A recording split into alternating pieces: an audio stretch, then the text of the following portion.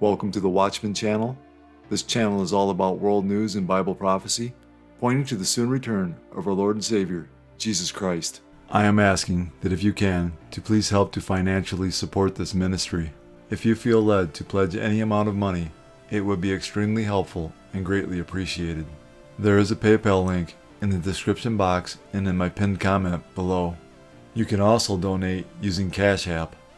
My cash tag is $Watchman1963. Thank you all so much for your prayers and support. God bless.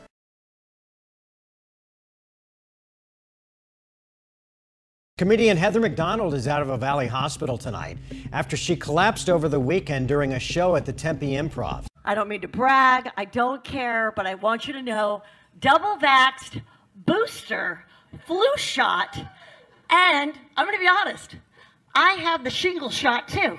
Traveled, went to Mexico twice, did shows, meet and greets, never got COVID. Clearly, Jesus loves me the most. Seriously. So nice, so nice.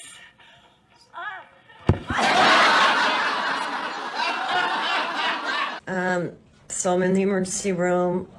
I look weird. Oh my God, I'm so sorry. I passed out on stage. I got up, I did one joke, and I felt so dizzy. Oh my God. I cannot believe this happened. Martindale, what a fucking weekend. Yeah. A lot of people ask, do you think Mary sent Jesus for you? I'm like, possibly. I mean, I've never had better comedic timing in my life. I mean, it was just kind of like, wow. And I feel like if Jesus flicked you over, he would have given you a softer landing. He wouldn't have been that mad at you. No, it's not Jesus, you guys. Jesus thinks I'm a hoot. When you send your kids to Catholic school or Christian school, and you're a bit of a lapsed Catholic, as I am, I'll admit it. You know, I go to church when it's important, like if I have a really cute outfit to wear. But when you send them to Catholic school, it's like having a bunch of little narcs running around the house. It's like, oh, you said a bad word. You broke one of the 10 Commandments. It's like, oh, shut up, you narc. Go read your Bible on your iPad. Recently, there has been a tremendous increase in mockers and scoffers that are attacking Christianity and the Bible in general. On 2 occasions, the Bible warns that the closer the coming of the Lord Jesus, the greater the mockers and scoffers will become. 2 Peter 3:3 and 4. Knowing this first, the scoffers will come in the last days, walking according to their own lusts, and saying, where is the promise of his coming? For since the fathers fell asleep, all things continue as they were from the beginning of creation. Jude 1:17 and 18. But you, beloved, remember the words which were spoken before by the apostles of our Lord Jesus Christ, how they told you that there would be mockers in the last time, who would walk according to their own ungodly lusts. What is so significant in both 2 Peter 3 and Jude is, the prophets and apostles warned about mockers and scoffers. Apparently, the mockers and scoffers are a sure indicator we are living in the last days. Jesus said, as a sign of his coming and the end of the age, there would be an increase in deception, false Christs who will deceive many, wars and rumors of wars, nation against nation and kingdom against kingdom, famines, pestilences, earthquakes, Christian persecution, apostasy, false prophets, and lawlessness, causing the love of many to grow cold. Jesus said all of these signs would come like birth pains. Jesus was likening last days events to a woman in labor. As the labor progresses, the pains increase in both frequency and intensity until the baby finally comes. As we get closer to Jesus' return, all the signs he gave us as a sign of his coming and the end of the age will become more frequent and more intense. All of these signs are manifesting around the world in our time. John 15:18 through 20. If the world hates you, you know that it hated me before it hated you. If you were of the world would love its own. Yet because you're not of the world, but I chose you out of the world, therefore the world hates you. Remember the word that I said to you, a servant is not greater than his master. If they persecuted me, they will also persecute you. Free speech rights are not only being restricted on social media and streaming services, but also in American high schools. In Plainwell, Michigan, a 16-year-old junior was suspended recently for sharing his Christian faith in private text messages, also at his school locker. Now he's suing the school to have the suspension stricken from his record and to get his reputation back. Well, joining us from Plainwell, Michigan, is student David Stout and his lawyer, David Coleman, of the Great Lakes Justice Center. Thank you both for being with us. So, David, let's start with you, David Stout. What were you texting at home and also saying at your locker that got you in trouble? Well, at home, I had a private text conversation where my friend asked me what my views were on homosexual conduct, and I responded in a biblical way. At school, it would have been anything political, religious, or any normal talk that students might have in the hallway, and it was with people that were like-minded. They didn't have a problem with it. And I know you're a committed Christian. You had 3 meetings with school officials. So what did the principal say to you when you were suspended for 3 days? Well, they said that what I had done had made kids feel unsafe in school. They had chosen to skip class and sit in the office instead of come to band. And because of that, it was a disruption to the learning environment, and that's why they punished me. And I understand that you asked the principal, where can I practice my faith? Where can I speak freely about my faith? What did he tell you? Well, he said that there's 2 cases where I could speak what I wanted to speak. I could either speak it with a teacher mediating the conversation, or behind a closed, locked door with another person, and that person is a like-minded individual. And David Coleman, can high school administrators limit their students' private speech, text messages at home or in a school hallway? And if they're not being disruptive, can they do that? Generally speaking, no, Gary. There are a couple of exceptions, obviously. If somebody were to make a true threat, I'm going to blow up the school or shoot up the school or something, obviously they can take action. Or if there's some sort of speech going on among a lot of the kids at the school, and it spills over into the school so that there's a disruption, there's a sit-in, there's a protest, or there's some kind of action like that happening that disrupts the school, then theoretically they can take some action to stop that kind of speech.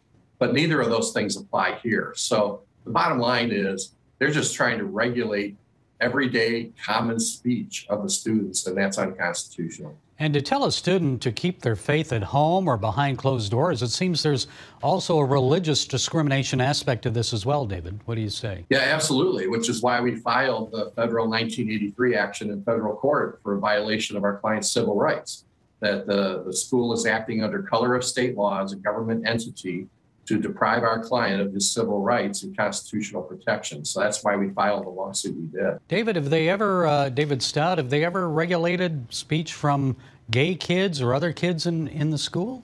I've been told by those kids that yes, the same principals have said the same things to them, that they can't voice their own opinions about gay rights, or they can't voice their anti-religious comments if it could potentially harm another student emotionally because they disagree with them.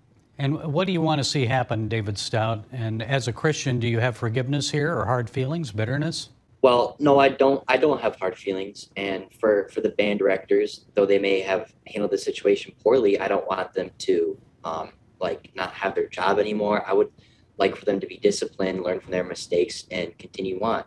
And the principals, it would be great if they could also do the same. And what I really want to see from them is that they stop limiting the speech, they admit that they're wrong, and set an example for other schools of what you should do to handle these situations, to teach these kids that though you can have disagreements, you can still move past that and handle it as an adult. Do you forgive them, David?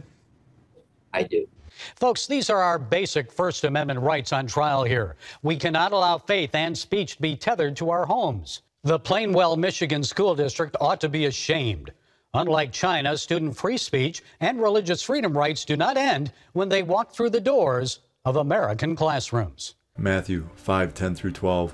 Blessed are those who are persecuted for righteousness' sake, for theirs is the kingdom of heaven. Blessed are you when they revile and persecute you, and say all kinds of evil against you falsely for my sake. Rejoice and be exceedingly glad, for great is your reward in heaven. For so they persecuted the prophets who were before you. Remember to pray for our persecuted brothers and sisters in Christ. Remember the prisoners as if chained with them, those who are mistreated, since you yourselves are in the body also. Hebrews 13:3. 1 Corinthians 12:26.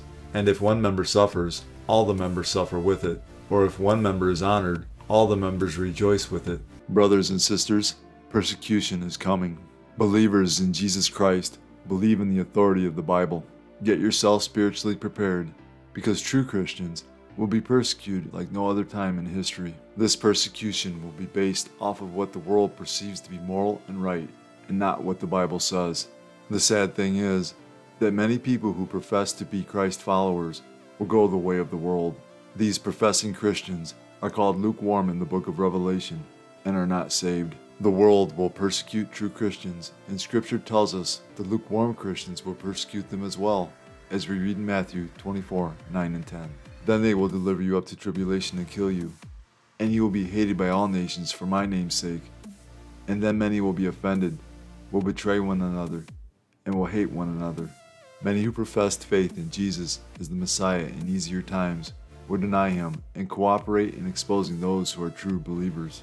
The external hatred from the world puts all true believers in Christ under pressure. This in turn produces internal hatred among the professing Christian community during the tribulation. When the pressure comes, those who are not genuine believers will do three things: fall away, deliver up one another, and hate one another. Matthew 24:9 and 10 lay out a future time of great persecution for true believers in Jesus. Many in the church will avoid this persecution by betraying fellow disciples in Christ to the persecutors. Persecution is coming. Brothers and sisters, put on the whole armor of God. Ephesians 6:10 through 18. Finally, my brethren, be strong in the Lord and in the power of his might. Put on the whole armor of God, that you may be able to stand against the wiles of the devil. For we do not wrestle against flesh and blood, but against principalities, against powers, against the rulers of the darkness of this age, against spiritual hosts of wickedness in the heavenly places.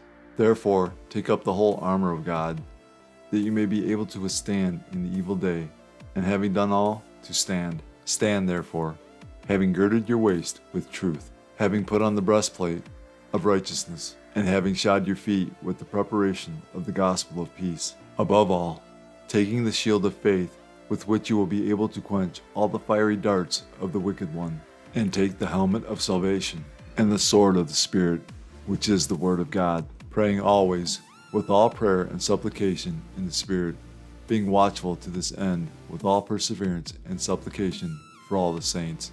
1 Corinthians 16:13. Watch, stand fast in the faith, be brave, be strong. Matthew 24:6 and 7. And you will hear of wars and rumors of wars. See that you are not troubled, for all these things must come to pass, but the end is not yet. For nation will rise against nation, and kingdom against kingdom. To Iran, as the U.S. warns that the regime is just weeks away from acquiring enough fuel to make a nuclear weapon. The U.S. is now back at the table for high-stakes talks.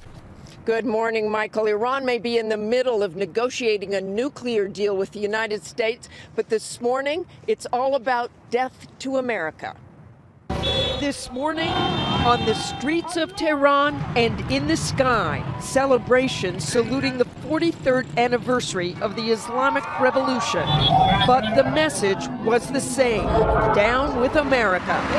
Iran's new, more hardline President Ibrahim Raisi marking the day with a defiant tone, denouncing the West. Just this week, Iran unveiling its newest long-range missile, claiming it can evade detection while easily striking Israel and U.S. bases in the region. Well, it's just weeks. Well, that's all the time the intelligence community says it would take for Iran to make a nuclear bomb.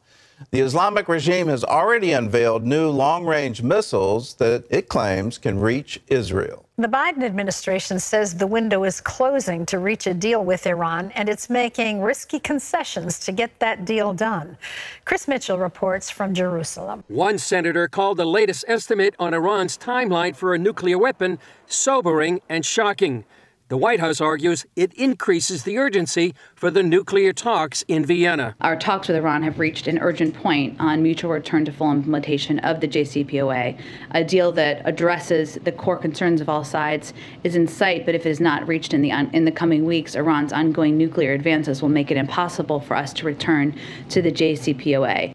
Critics warn the Biden administration is giving up too much in its pursuit of a deal. Benem Bentalebou of the Foundation for Defense of Democracy says for more than a year, the White House has been giving into Iran. Israeli Prime Minister Naftali Bennett says lifting sanctions emboldens Iran. Lifting of sanctions and flooding this regime with billions of dollars means more rockets, more UAVs, more terrorist squads, more cyber attacks, more of everything. And not only against us, but also against our American allies in the region and other allies. Bentalebou says the Biden administration is trying to leave the Middle East, but that the Middle East won't leave the U.S. They're unaware that the Islamic Republic is not only looking to get America out, but to become the hegemon to fill the void, which may in fact create the groundwork for a war that may drive the U.S. back in. Just days ago, Iran unveiled a long-range missile with a reported range of 1,440 kilometers or 900 miles, putting U.S. bases and Israel well within range. Meanwhile, more than 30 Senate Republicans sent a letter to President Biden demanding the Senate have a say over whether the U.S. rejoins the nuclear deal. The original nuclear agreement in 2015 did not receive Senate approval. I think the last group you want to negotiate with is the government in Iran. They are bent on destroying Israel. They're bent on destroying the United States. They call us the great Satan. Israel is the little Satan. Why in the world would you ever go to a negotiating table with that group? It just makes no sense to me. Iran's a major sponsor, the major sponsor of terrorism in the region. They are funding Hezbollah. They are funding Hamas. They are delivering drones and missiles to Hamas. They are involved in drone attacks on their neighbors. They're running this proxy war against Saudi Arabia. The list goes on and on and on. Why would you ever want to negotiate? Our opening story tonight, explosions heard overhead overnight as the IDF responding to an attack from our northern neighbors in Syria. ILTV's Marnie Shamroth reporting. Northern Israeli towns waking to warning sirens early Wednesday morning. This as an anti-aircraft missile fired from Syria exploding over al-Fam and nearby communities. Syrian sources reporting that the attack was retaliation for alleged Israeli airstrikes near Damascus earlier this month. But in any case, Israeli residents reporting a loud bang from above, and shrapnel later falling near the Homesh outpost, sparking a small fire. But thankfully, there are no reports of casualties. And in fact, the IDF even saying that there was no need for interception, as the ordnance exploded on its own. Regardless of how successful the attack was, however, the launch begging a response from the Israeli military. Israeli authorities consistently vowing to protect the country from any challenges to its sovereignty. So the IDF acknowledging the targeting of several Syrian air defense units, including radar and anti-aircraft batteries that launched missiles at IAF aircraft. And Syrian media reporting the attack as coming in two waves. First, Israeli jets firing a missile barrage from within Lebanon, and second, another barrage of surface-to-surface rockets allegedly fired from the Israeli Golan Heights towards Damascus. One Syrian soldier said killed and 5 more wounded in the strikes. The Bible tells us there are 3 possible prophecies on the verge of finding fulfillment. Isaiah 17:1, in which Damascus, Syria will be destroyed in a single night. Jeremiah 49, the prophecy of Elam, which could infer an Israeli attack upon Iran's nuclear program. Ezekiel 38 and 39, known as the War of Gog and Magog. In this prophecy, a coalition of nations led by Russia, Iran, and Turkey will attack Israel in the last days in order to take Israel's wealth. Tensions on the Ukraine-Russia border rising. President Biden now issuing a new travel advisory and telling Americans in Ukraine they should depart immediately, warning, quote, things could go crazy quickly. That's right. It's a grim day here, Cecilia. That stark warning from the President of the United States that Americans here in Ukraine should leave now, and that the U.S., he added, will not be able to evacuate them if war breaks out. All that makes it very real for the estimated 10 to 15,000 Americans who are living here in Ukraine. We've been talking to Americans here, and right now, for all the tension, life still seems normal. People are going to work, the kids go to school, everything's open. A young teacher telling me he has a life here, a job, a girlfriend. This is his home. But that feeling could change very fast as the situation continues to deteriorate. More Russian warships today heading into the Black Sea, and they will be joining what will effectively be a naval blockade of Ukraine. While those massive military exercises between Russia and Belarus are going on just a few miles north of the Ukrainian border here. But the really bad news today, the news off the diplomatic front. Those big talks in Berlin, Ukraine, Russia, France, and Germany just collapsing after 9 hours of negotiation. They couldn't even agree to issue a joint statement that any progress might have been made, and more ominously, no date for further negotiations has been set. So it does feel like the window for a peaceful solution here and for Americans here to get out safely is closing. It seems as though we are on the verge of World War III. Jesus told us in the last days there would be war between the nations. Are we seeing the stage setting taking place to fulfill this prophecy? If so, then we're close to the time Jesus refers to as the worst time in the history of the world, as we read in Matthew 24:21. For then there will be great tribulation, such as has not been since the beginning of the world until this time, no, nor ever shall be. If we are that close to the tribulation, then the world is about to see war the likes of this planet has never seen before. The book of Revelation tells us when Jesus breaks the first seal, the Antichrist will be unleashed. When Jesus breaks the second seal, war will be unleashed. Resulting from these wars will be famine, pestilence, and death as Jesus breaks the third and fourth seals. The Bible tells us 25% of the population of the earth will be killed at this time, as we read in Revelation 6:8. So I looked, and behold, a pale horse, and the name of him who sat on it was Death, and Hades followed with him.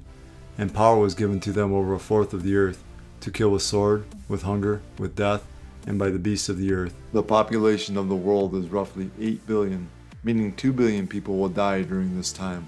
The remaining 17 judgments of God include devastating earthquakes, cosmic disturbances, scorching heat, meteors, 100-pound hailstones, volcanic eruptions, loathsome sores on those who take the mark of the beast, the seas, rivers, and springs of water turn to blood, demons torturing mankind, and a 200 million strong demonic army who will kill another third of mankind, bringing the total to 4 billion. Psalm 9:17. The wicked shall be turned into hell, and all the nations that forget God. Watching a fire tonight threatening homes in California's Laguna Beach. Hundreds of families have been ordered to leave their homes. The fire breaking out this morning. Strong winds and record high temperatures fueling the flames all day today. Our chief national correspondent Matt Gutman on the scene tonight. That wildfire blazing through vegetation in Orange County this morning and towards homes. There are hundreds and hundreds of homes down that hillside. What's now being called the Emerald Fire, erupting before dawn as families slept. There's a mad scramble to make sure everyone is out of this area. On the ground, hundreds of firefighters racing to gain the upper hand. In the air, helicopters with drop after drop. They've got 2 bulldozers up here trying to take out this spot fire. There are multiple helicopters circling overhead, and all of it is to try to defend those homes down in the valley. Residents grateful for that lightning-quick response. This time they were on it, man. They were good. All the winds have died down, and that's a godsend right there. The fire igniting in the midst of record-high temperatures and powerful winds. We no longer have a fire season. We have a fire year. Multiple homes ablaze in what's being called the Sycamore Fire east of Los Angeles. They are trying to get the fire that you're looking at right here under control, those 2 house fires. Unfortunately, though, both of those homes are going to be a total loss. And David, temperatures here in Southern California topping out at over 90 degrees. There has been almost no measurable rain here in over 6 weeks. One reason, a Cal Fire official telling me these winter wildfires are undeniably caused by climate change. You may have heard the phrase, God's hand of protection. It seems that it is something God would do, keep a person or nation in the shelter of his hand. It also seems logical to think that in his fierce wrath and anger that he would lift his hand. But is it biblical? Yes, it is. Jeremiah 18:7-10. The instant I speak concerning a nation and concerning a kingdom, to pluck up, to pull down, and to destroy it. If that nation against whom I have spoken turns from its evil, I will relent of the disaster that I thought to bring upon it.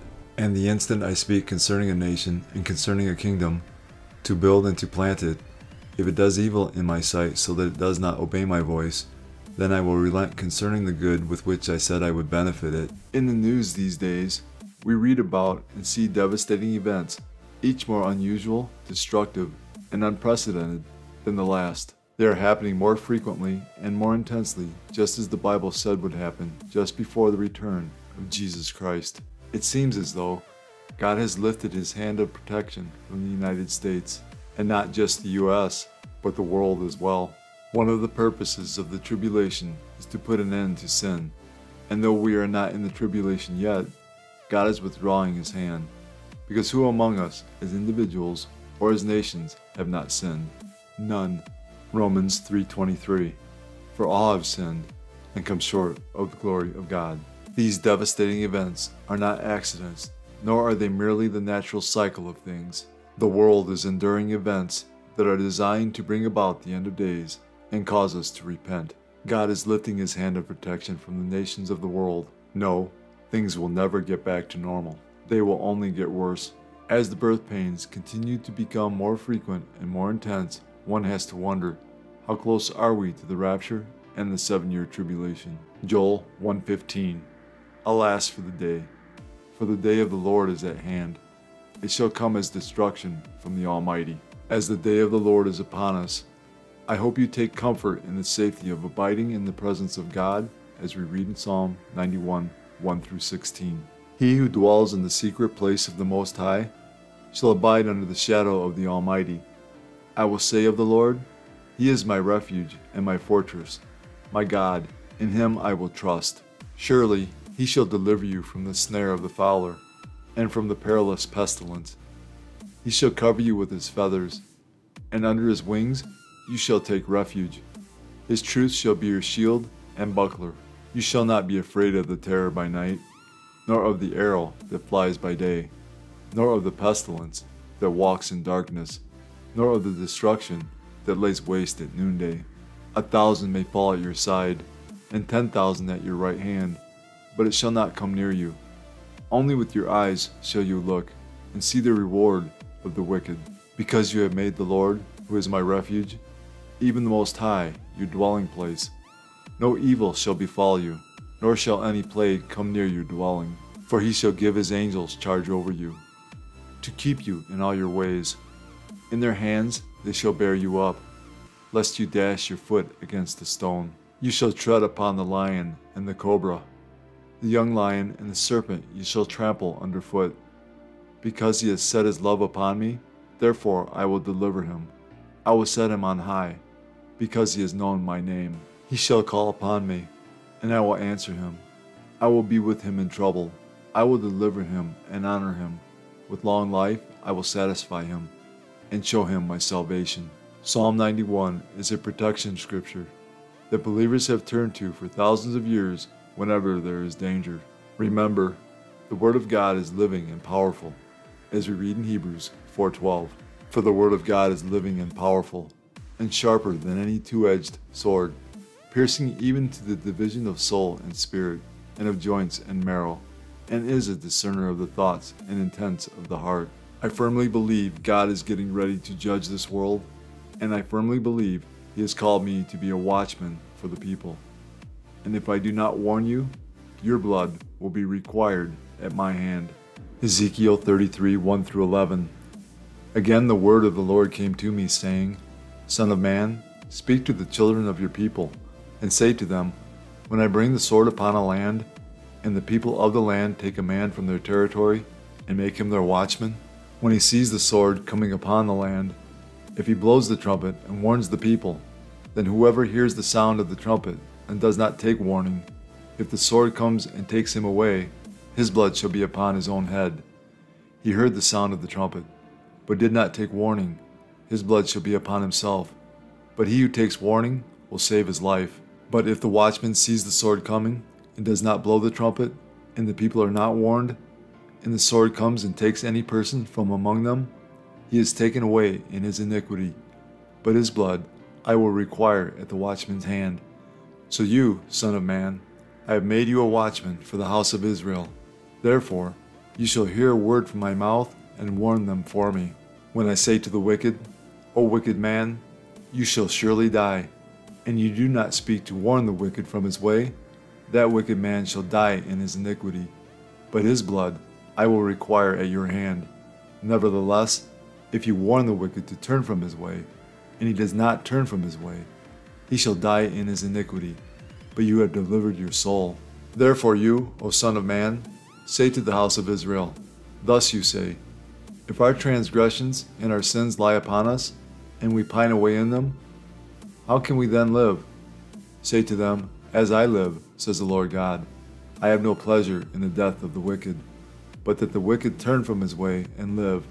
Turn from your evil ways, for why should you die, O house of Israel? Just as the prophet Ezekiel warned the Israelites of impending judgment from Almighty God, the watchmen of our time are warning whoever will listen that God is getting ready to judge an unbelieving and unrepentant world. The signs of Jesus' soon return are so strong now, and the evidence is so clear, that any person willing to accept the truth can see that the end of the world as we know it is near. For God so loved the world that he gave his only begotten Son, that whoever believes in him should not perish, but have everlasting life. For all have sinned and fall short of the glory of God. But God demonstrates his own love toward us, in that while we were still sinners, Christ died for us. For the wages of sin is death, but the gift of God is eternal life in Christ Jesus our Lord. That if you confess with your mouth the Lord Jesus, and believe in your heart that God has raised him from the dead, you will be saved. These are the ABCs of salvation. A. Admit that you're a sinner. B. Believe in your heart that Jesus Christ died for your sins, was buried, and God raised him from the dead. C.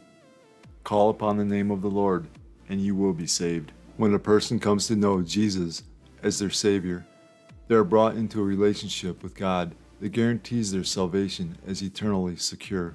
To be clear, salvation is more than saying a prayer or making a decision for Christ. Salvation is a sovereign act of God, whereby an unregenerate sinner is washed, renewed, and born again by the Holy Spirit, as we read in John 3:3 and Titus 3:5. Jesus answered and said to him, Most assuredly I say to you, unless one is born again, he cannot see the kingdom of God. Not by works of righteousness, which we have done, but according to his mercy he saved us, through the washing of regeneration and renewing of the Holy Spirit. When salvation occurs, God gives the forgiven sinner a new heart and puts a new spirit within him, as we read in Ezekiel 36:26. I will give you a new heart and put a new spirit within you. I will take the heart of stone out of your flesh and give you a heart of flesh. The Spirit will cause the saved person to walk in obedience to God's word, as we read in Ezekiel 36:27 and James 2:26. I will put my spirit within you and cause you to walk in my statutes, and you will keep my judgments and do them. For as the body without the spirit is dead, so faith without works is dead also. So what about repentance? Repentance is not a work we do to earn salvation. No one can repent and come to God unless God draws that person to himself, as we read in John 6:44. No one can come to me unless the Father who sent me draws him, and I will raise him up at the last day. Repentance is something God gives. It is only possible because of his grace. All of salvation, including repentance and faith, is a result of God drawing us, opening our eyes, and changing our hearts. God's long-suffering leads us to repentance, and so does his kindness, as we read in 2 Peter 3:9 and Romans 2:4. The Lord is not slack concerning his promise, as some count slackness, but is long-suffering toward us, not willing that any should perish, but that all should come to repentance. Or do you despise the riches of his goodness, forbearance, and long-suffering, not knowing that the goodness of God leads you to repentance? Ephesians 2:8-9 declares, For by grace you have been saved through faith, and that not of yourselves. It is the gift of God, not of works, lest anyone should boast. Works are not the cause of salvation. Works are the evidence of salvation. Faith in Christ always results in good works. The person who claims to be a Christian but lives in willful disobedience to Christ has a false or dead faith and is not saved. In the Bible, Repentance results in a change in behavior. That is why John the Baptist called people to produce fruit in keeping with repentance, as we read in Matthew 3:8. Therefore, bear fruits worthy of repentance. A person who has truly repented of his sin and exercised faith in Christ will give evidence of a changed life, as we read in 2 Corinthians 5:17. Therefore, if anyone is in Christ, he is a new creation. Old things have passed away. Behold, all things have become new. A person who has not repented of their sin and exercised faith in Christ will give evidence of the works of the flesh, as we read in Galatians 5:19 through 21. Now the works of the flesh are evident, which are adultery, fornication, uncleanness, lewdness, idolatry, sorcery, hatred, contentions, jealousies, outbursts of wrath, selfish ambitions, dissensions, heresies, envy, murders, drunkenness, revelries, and the like, of which I tell you beforehand, just as I also told you in time past, that those who practice such things will not inherit the kingdom of God. A person who has crucified the flesh and belongs to Christ will give evidence of the Spirit, as we read in Galatians 5:22 through 24. But the fruit of the Spirit is love, joy, peace, long-suffering, kindness, goodness, faithfulness, gentleness, self-control. Against such there is no law. And those who are Christ's have crucified the flesh with its passions and desires. Believers are born again, regenerated when they believe. For a Christian to lose his salvation, he would have to be unregenerated. The Bible gives no evidence that the new birth can be taken away. The Holy Spirit indwells all believers, as we read in John 14:17. The Spirit of truth, whom the world cannot receive, because it neither sees him or knows him, but you know him, for he dwells with you and will be in you. The Holy Spirit baptizes all believers into the body of Christ, as we read in 1 Corinthians 12:13. For by one Spirit we were all baptized into one body, whether Jews or Greeks, whether slaves or free, and have all been made to drink into one Spirit. For a believer to become unsaved, he would have to be unindwelt and detached from the body of Christ. John 3:15 states that whoever believes in Jesus Christ will have eternal life. If you believe in Christ today and have eternal life, but lose it tomorrow, then it was never eternal at all. Hence, if you lose your salvation, the promises of eternal life in the Bible would be in error.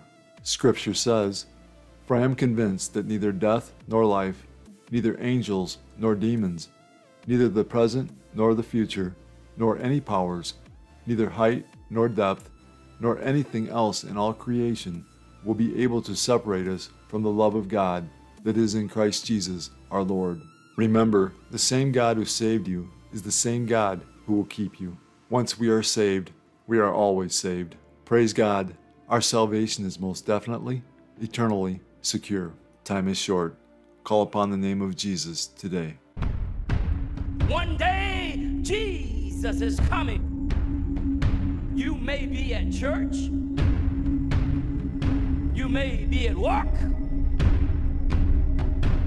You may be asleep. God grant that you will be ready when he makes his personal appearance. My God, what if his appearance occurs